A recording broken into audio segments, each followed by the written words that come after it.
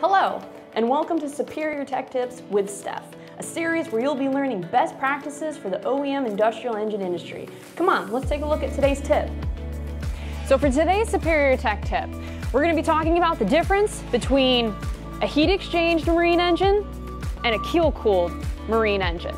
And with me today, I have a very special guest, our very own marine product manager, Pat. Hi, Pat. Hello. Thank you for joining me today. Anytime. He is our marine expert and product manager. He's in charge of all of these marine engines. And so I'm going to ask him a few questions so you don't have to. Pat, can you tell me what the difference is between a heat-exchanged and a keel-cooled marine engine is?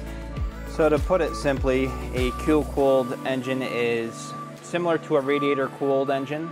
Instead of a radiator being attached on the front of the engine, the keel cooler is in the hull of a boat, and so you have coolant running down to your keel cooler, and then seawater, lake, rivers is running across that radiator that's in the bottom of a boat, and cold coolant is coming back up to the engine.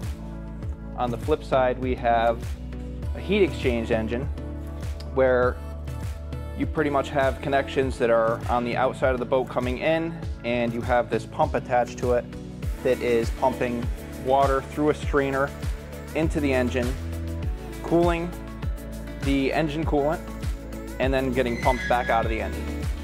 Thanks for joining me for today's Superior Tech Tip. If you have any questions, please reach out to us at service@sdiesel.com, and I'll see you next time.